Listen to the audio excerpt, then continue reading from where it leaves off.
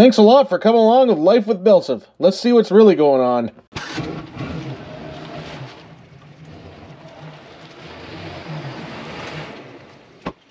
How you doing today? Welcome to Life with BillSiff. Today on the BillSiff Show, when I go around a corner in the Sarnia Ont, I get a squealing front tire. So I'm thinking the tire's loose, or I just can't win with this thing. I think it might be the wheel spacers. I'm thinking the wheel spacers are the root of all causes on this truck. But until I get an offset rim, we gotta run wheel spacers because I hate wheels that look like they're sticking way in, Jim. So let's get the jack out. We'll jack it up and see if we got a loose wheel. That's what we fucking do. Hey, just so you know, we'll wait for this fucking tractor to go by.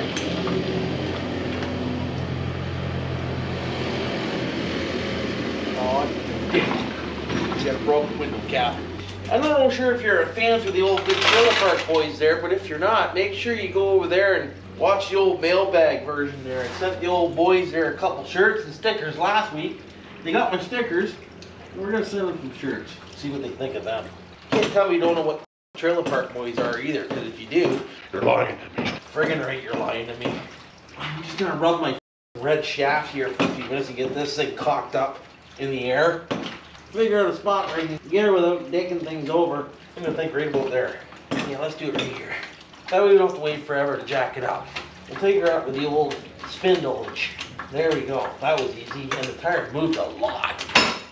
Girl, something else is moving too. Doesn't feel like there's anything loose up there. Man, oh man, oh man, oh man. What in the hell?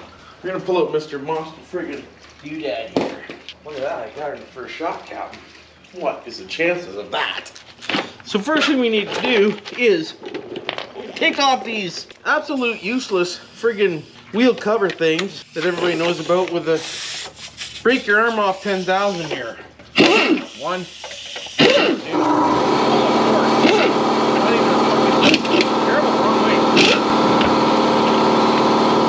I can't really see anything at all wrong with this son of a bitch. Don't look like it's moving too much. I really don't know, to be honest with you.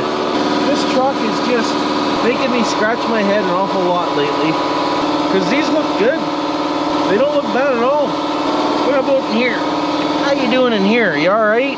Friggin' air compressor is cocking over the video. Thank you. Frig. That thing's fucking loud, Captain. Well, I don't know. I've greased this, greased that. I've rubbed this a few times. Spanked that off a couple times. And everything looks good. New wheel bearings in here and everything. So let's just put this thing back in forward drive here. And we'll just, you know, hit it again. Not with that though. Yeah. I need a new one of them too. And it seems like I found the right one. Stick that on there. And these are supposed to be torqued to whatever foot-pounds. I'm just gonna torque them just a little bit more. That's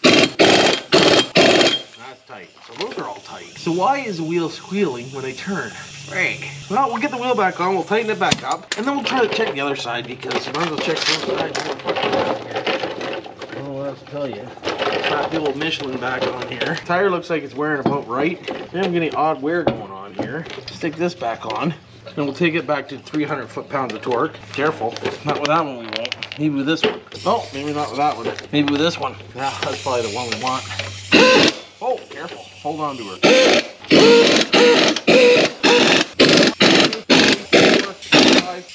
900, 900, 1050, 1180. This is my theory. The worst thing that's going to happen is the wheels will break right off, and then we'll know what wheel it is. So now that we're done that, I'm kind of tired of torquing these things, to be honest with you. Every time I torque them, it doesn't seem to do anything for me, so I'm going to go over torque this time.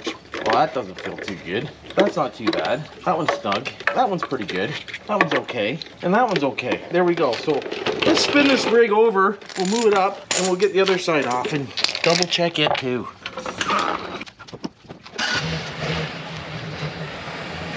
On to the next side here. We're going to do the same thing. We're just kind of going to take the old motor masturbator here and crank her up and see if we can't get ourselves a raise on the old leaf bar suspension there. I think it went a little high again. Sure did, but if you're not sure, just push on it. She'll go. Ooh, this one's different. Let's go right there. See if we can't get her off the ground. Ooh, hey, ooh. Oh, she's coming up, Captain. You watching? Probably not. Just so you know, don't forget to subscribe and like and hit the notification bell bar button if you like this kind of stuff too. Why wouldn't you? Is she off the ground yet? There we go.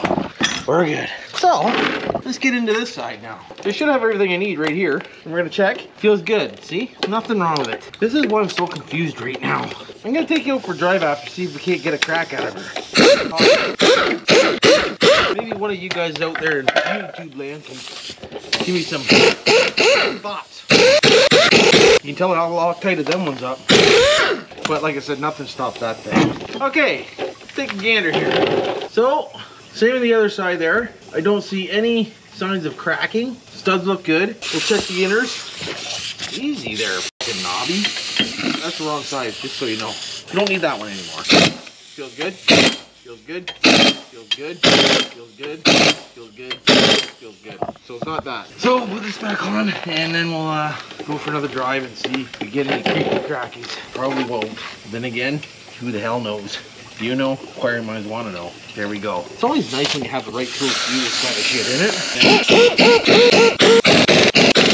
There's about 134 foot-pounds of torque, maybe a little 500. Not very much. It's what you call torquing your wheels to the specs you feel like doing. Leave your comments down below if you're one of those guys. That feels good. Perfect. Let her rip, Tater Chip. Hey, here's a question for you. Anybody that watched Richard Rawlings or Cletus McFarlane, who came up with Let her rip, Tater Chip first? That there is a little argument I had with Steve, my cousin.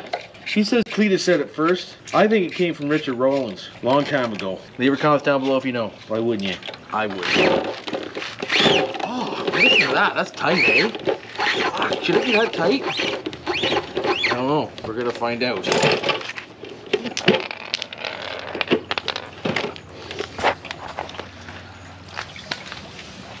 Now that I let you think about that for a few seconds there, it's a jack rubbing against the tire.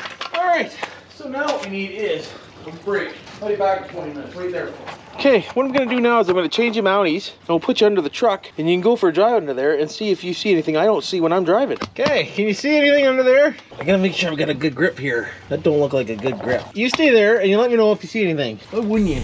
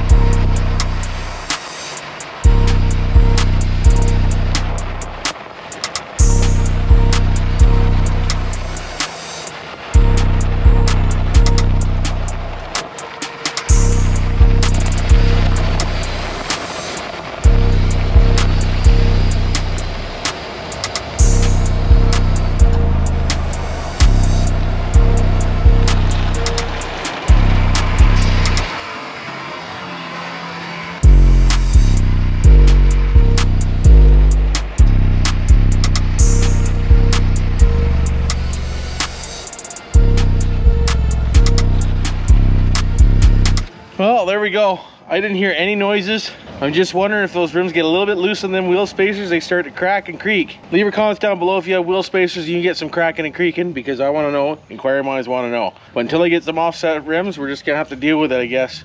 But nothing's falling apart, so it should be good there. Hopefully you enjoyed this video. If you did, don't forget to subscribe and like and hit the notification. I'm glad you're all here. Until the next one, you know what to do for now.